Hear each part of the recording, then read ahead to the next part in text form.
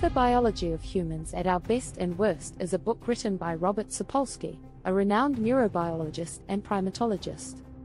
The book explores the biological and environmental factors that shape human behavior, with a focus on understanding why we act the way we do.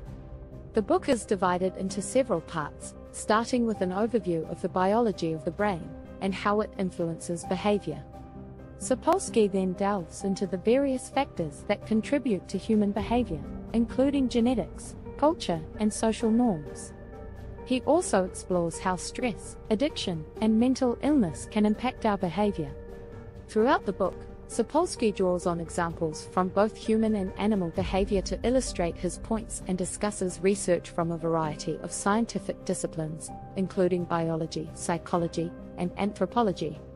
One of the book's key themes is the idea that human behavior is shaped by a complex interplay of biological and environmental factors, and that there is no single cause for any given behavior.